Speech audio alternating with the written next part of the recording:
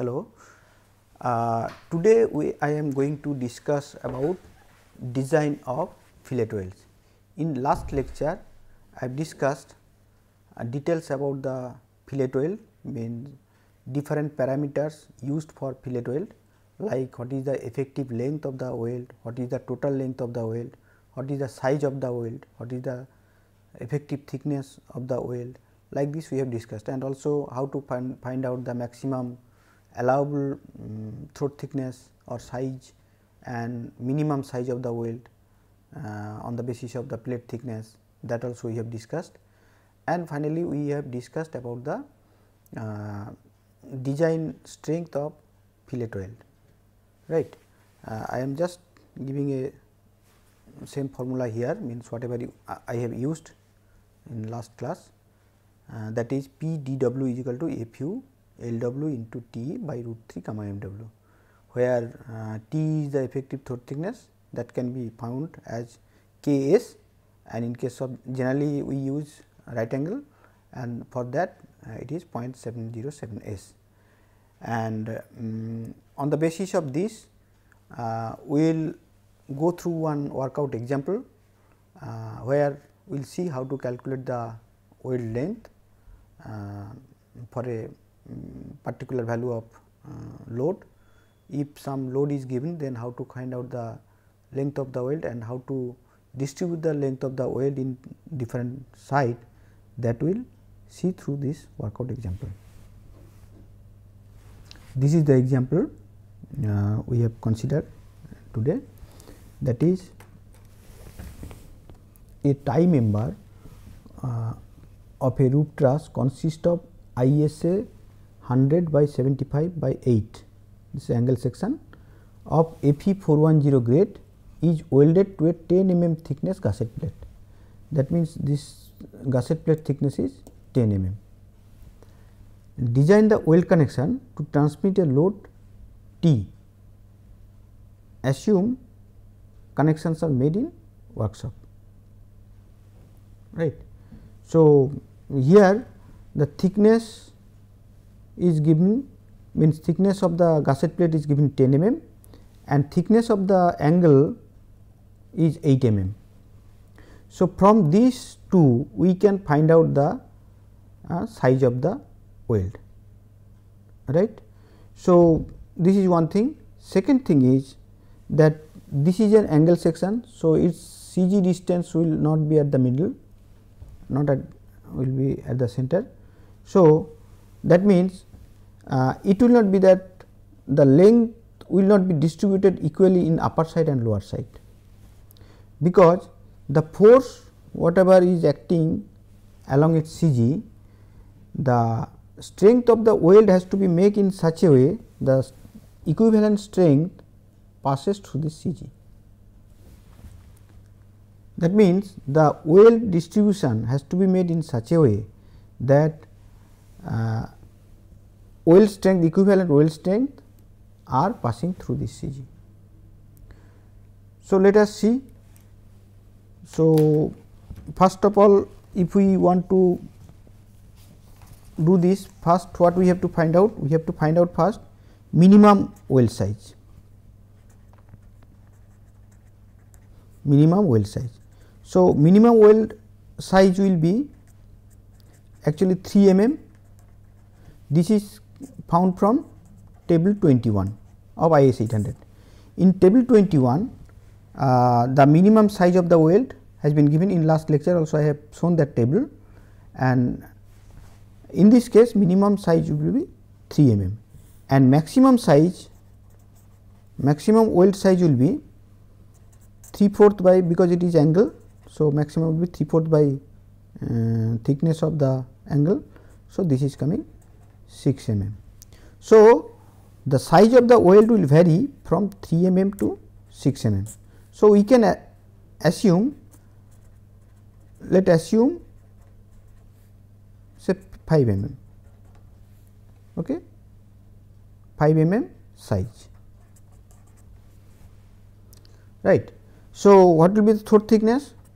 Throat thickness will be, because here it is 90 degree angle of fusion we are assuming. So, effective throat thickness will be 0.7 into S, S means 5. So, 3.5 mm, and we do not have the external load.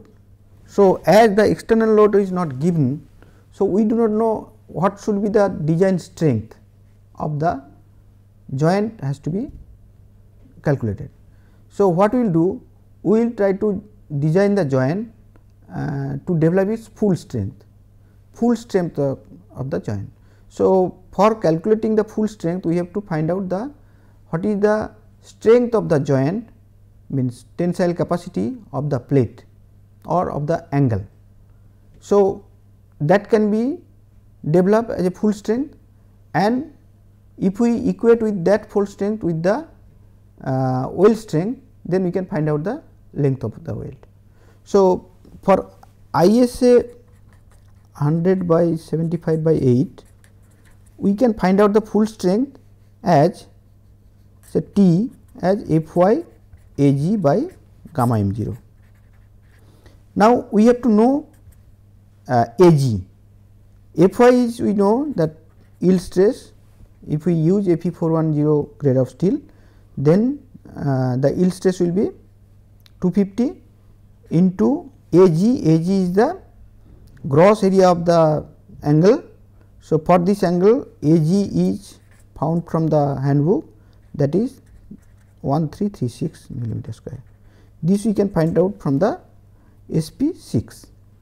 Okay, in SP6, if we open, we will see the gross area of the angle is given, this 1336 millimeter square. So, we can multiply with this, and gamma m0, the partial safety factor 1.1, and this is in Newton. So, if we make it kilonewton, it will be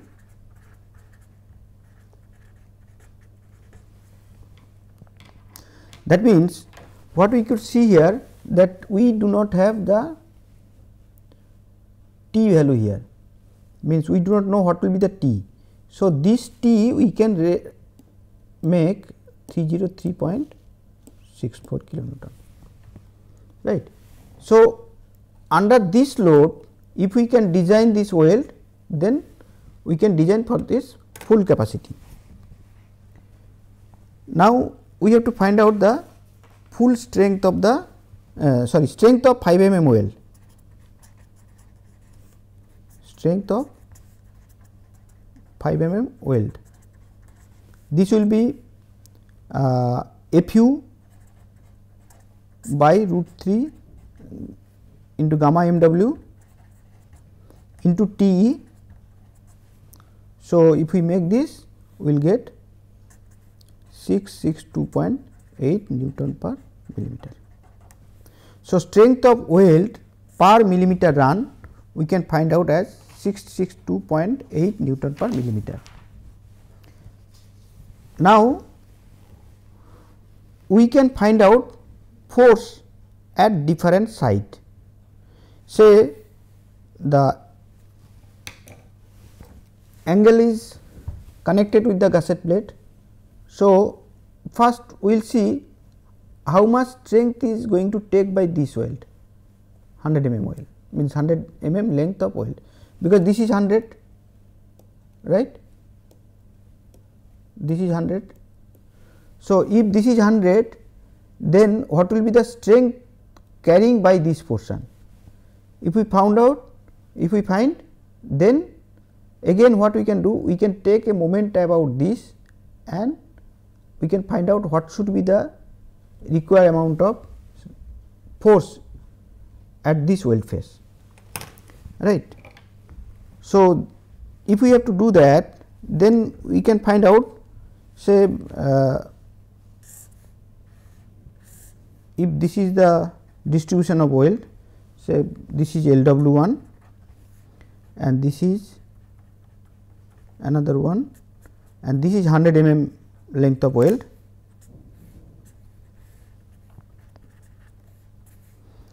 So, if this is 100 mm length of weld, then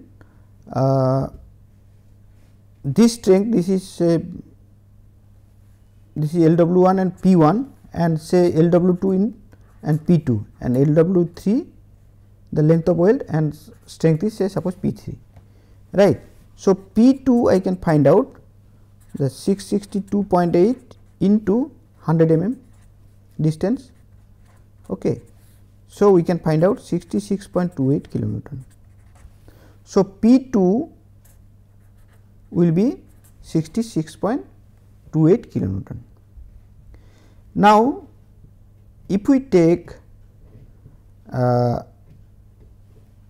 moment about this line, then we can find out P1 as T into Y by D minus P2 by 2, right. T is acting at its CG, this is T, this is T is acting, and this distance is the CG distance, right. And now this is basically Y, okay, and if we consider this is D. So, from this we can find out P1 as, so 303.64 into Y is, that we can find out from SP6, that is becoming 31 mm, right. So, 31 by 100 minus P2 by 2, P2 is becoming 66.28 by 2. So, if we calculate this, we can find out the value as 61 kilonewton. So, force to resist at lower side of the angle P3 will be total force minus P1 minus P2. So, P3 we can find out, that will be 303.64 minus 61 minus 66.28 is equal to 176.36 kilonewton, right. So, force at P1 means force P1, P2, P3 can be found out, P1, P2, P3. This is found in such a way that the resultant of these three force will be equal to T, the external force, without producing any additional moment, right. Now, on the basis of P1 and P3 we can find out LW1 and LW3. So, LW1 I can find out P1 by the permissible strength of the weld, okay, say sigma.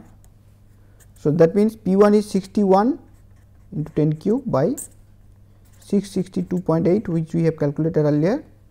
So, this is coming 92 mm.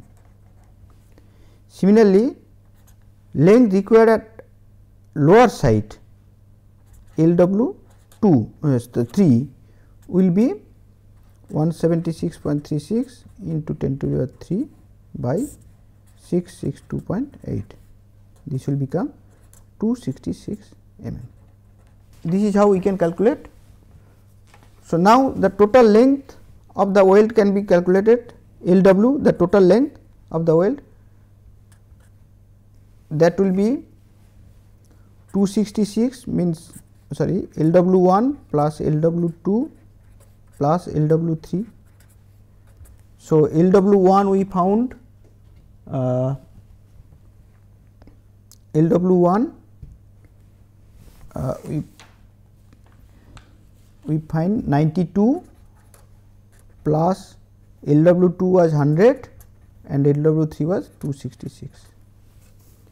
So, this is becoming 458 mm, right. So, LW, the total effective length is becoming 458 mm. Now, total length will be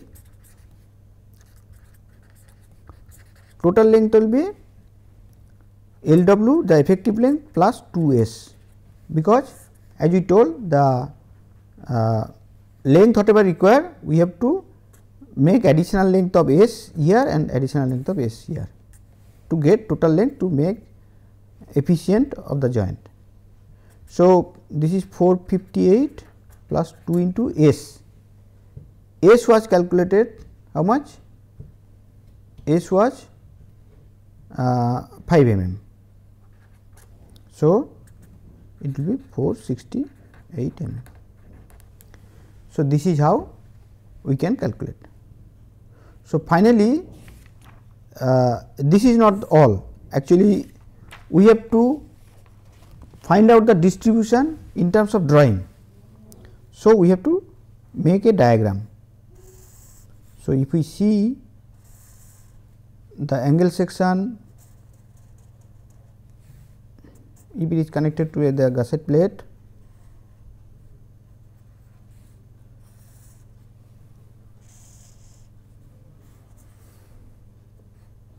then the distribution, this is LW1, this is LW2 which is 100 and this is LW3. So, we have to give the value of LW1 here, that is 92, this is 100 and this is 266 mm, right. This is LW2 and this is LW3, right, and its CG is in this direction. Here force T is acting, okay, and if we see this, this is the gusset plate connected with the angle.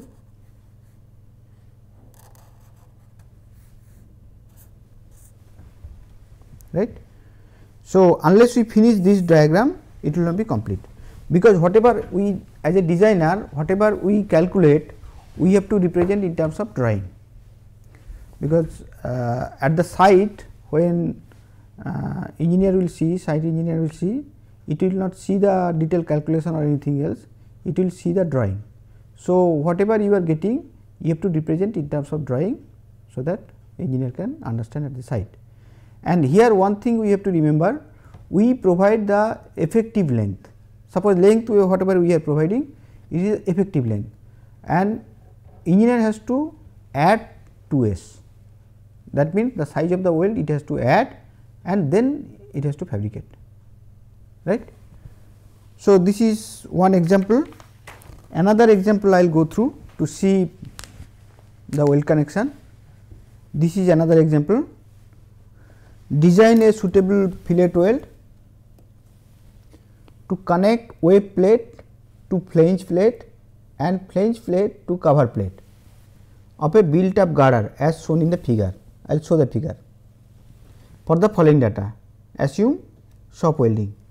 Web plate is 1200 by 12 and flange plate is 450 by 20, flange cover plate is 350 by 16 and maximum factor shear is 1600 kilonewton. So, what we need to know? We need to know the what will be the size of the fillet weld, so that it can be connected to the wave with this flange and cover plate to withstand the maximum shear force of 1600 kilonewton. So, if we see the diagram, it will look like this. So, the wave is 1200 by 12. So, half of the distance has been taken, that is 1200 by 2, that is 600. If we consider this is a centroidal axis, then the flange plate thickness is considered as 20 mm and its width is 450 mm, and another cover plate is added, this plate of 350 mm by 16 mm. So, we have to weld this area to join the plate with the wave, and similarly we have to weld this area to join cover plate with the flange plate. So, this is how we have to do.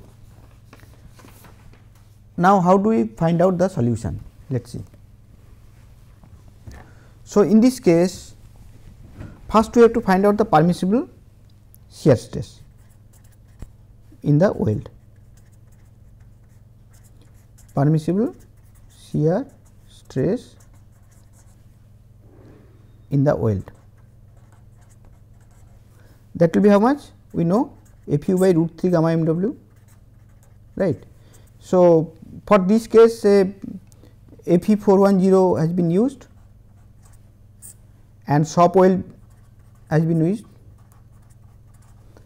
Let us assume that shop weld and Fe 410 grade of steel has been used. So, Fu will be 410 MPa and gamma mw will be 1.25 for this case. So, if we consider this, then we can find out the permissible shear stress in the weld is as 410 by root 3 into gamma mw, that is 189.37 millimeter Newton per millimeter square. Okay. Now, we will see first this connection to wave and flange. First we will connect this, we will see what will be the length and other details. So, first what we will see, that size of the weld, we have to find out size of the weld from minimum and maximum criteria. So, size of weld will be, minimum will be, for this case minimum will be 5 mm from table 21. Table 21, if we look, we will see that for this thickness of the plate, the minimum thickness of weld will be 5 mm and maximum thickness of weld will be thickness minus minimum thickness minus 1.5, that is 10.5 mm. As per clause 10.5.8.1, in this clause you will find out, right. So, we can assume a size of the weld in between 5 mm and 10.5 mm. That means, we can assume the size of the weld as say 7 mm, size of the weld as 7 mm. Then effective throat thickness of the weld we can find out, that is K into S, that is 0.7 into S. So, this is 0.49 millimeter, right. Now, total thickness of the weld will be, means summation of T I can write 2 into 4.9. Why 2? 9.8. Why 2 we are multiplying? Because weld is not done in one place, in two places. Here one set of weld is given, here another set of weld is given. So, total load will be carried by these two sides. Therefore, the thickness of weld has been added.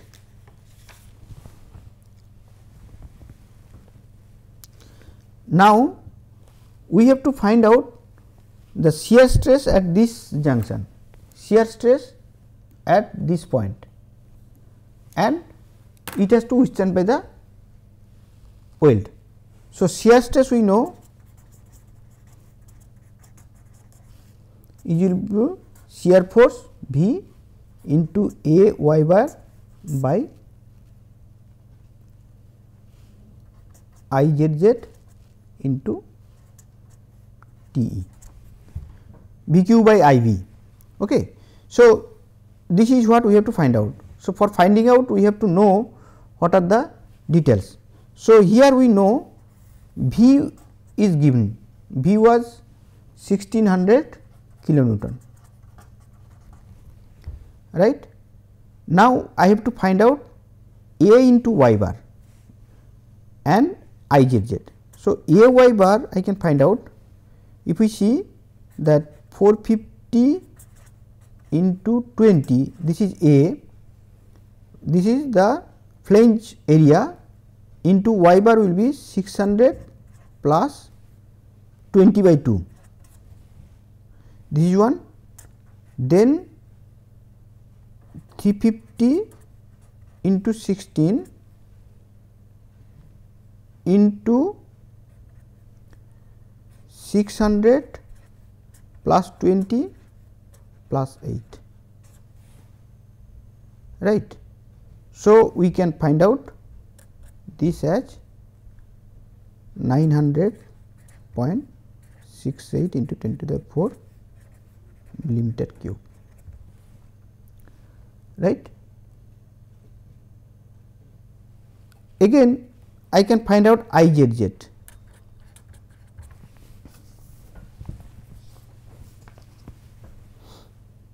So, IZZ if I find out, we will see that will be 2 into 350 into 16 cube by 12, BD cube by 12 plus AR square, 350 into 16 into 628 square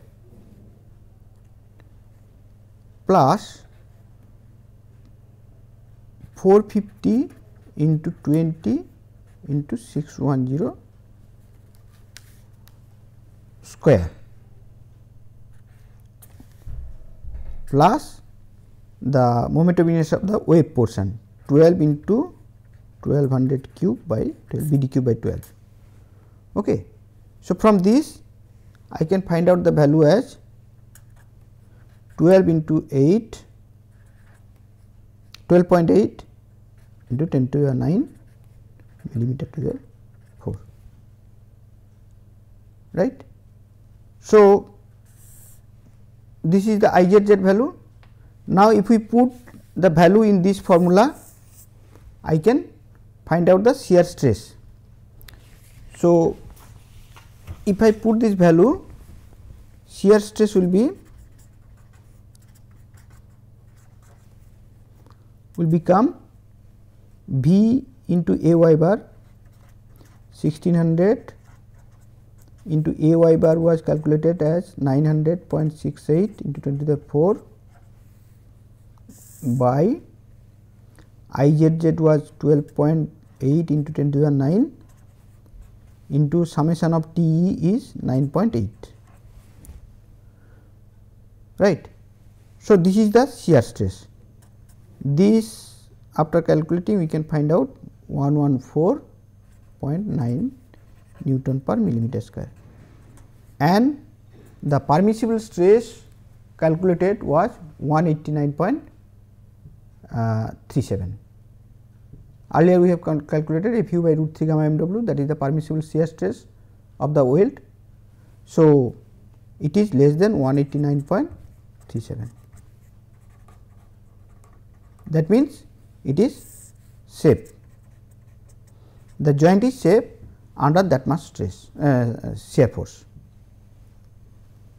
Now, we will see another one, the connection of flange plate to flange cover. That means this one, connection of flange plate to this one, connection of flange plate to flange cover. So, we have to join this, means two weld again has been provided. So, we have to see whether it is safe or not. So, it will be connection of flange plate to cover plate. So, if we see this, in this case the summation of TE will be same 9.8 mm if we use same size of the weld, and AY bar will be different. AY bar will be 350 into 16, this is the area, into 600 plus 20 plus 8 Y bar. So, this will be 351.68 into 10 to the 4 millimeter cube. Now, shear stress I can find out shear stress. Shear stress will be V into A y bar by I z z into T e is equal to, if I calculate the value, this will be 351.68 into 10 to the 4 by I z z, 12.8 into 10 to the 9 into 9.8, and this is after calculation, this we are getting 44.86 Newton per millimeter square, and it is less than 189.37 Newton per millimeter square. So, this is also safe, right. So, weld is safe. That means, what we have seen here is that the shear force of the connection was given, and we have assumed certain size of the weld based on the minimum size and maximum size from the thickness, and then we have calculated what will be the developed shear stress at the web plate and flange plate connection and flange plate and cover plate connection. So, the developed stress we have calculated, and we know permissible stress is Fu by root 3 gamma mw. So, we have seen that the developed stress is less than the permissible stress, therefore, the joint is okay. This is how we can check the joint whether it is okay or not, right. So, in today's lecture what we have seen that two type of problem we have come across, and we have seen how to calculate the design strength of the weld or how to design the weld joint, and in first case we have seen how the distribution of the weld will be done for an angle section, because in angle section the CG distance is not at the center. So, we have to make the weld connection in such a way that strength of the weld connection coincides with the CG of the joint. So, this is what we have done. This is all for today's lecture. Thank you.